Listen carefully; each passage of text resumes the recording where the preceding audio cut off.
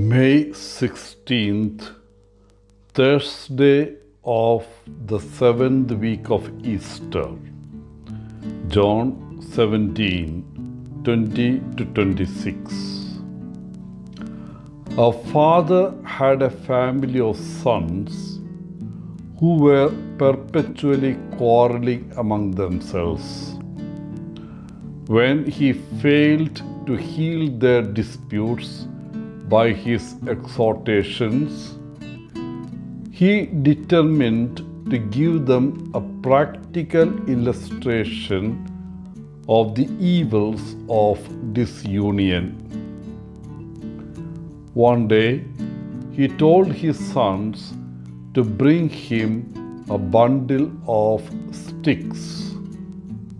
When they had done so, he placed the fagot into the hands of each of them in succession and ordered them to break it in pieces. They tried with all their strength and were not able to do it. He next opened the fagot, took the sticks separately one by one, and again put them into his sons' hands, upon which they broke them easily. He then addressed them in these words: "My sons, if you are of one mind and unite to assist each other, you will be as strong as this fagot, uninjured by all the attempts of your enemies. But if you are divided among yourselves, you will be broken as easily as these sticks." In today's passage, Jesus continued his prayer for his disciples. Jesus had experienced the tension and conflict that arose among his disciples at times. He also realized that if they were divided or at odds with one another, they would not be able to carry out his mission.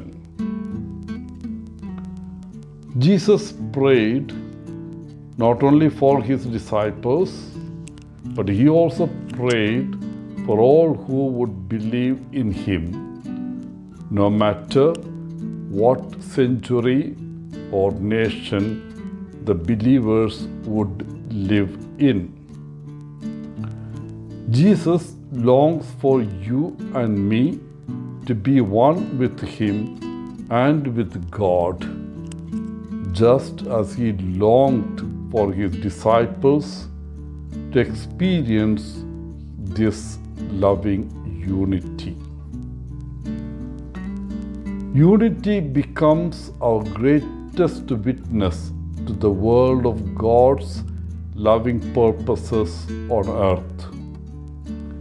In Jesus' own words, Christ's greatest aim is our oneness.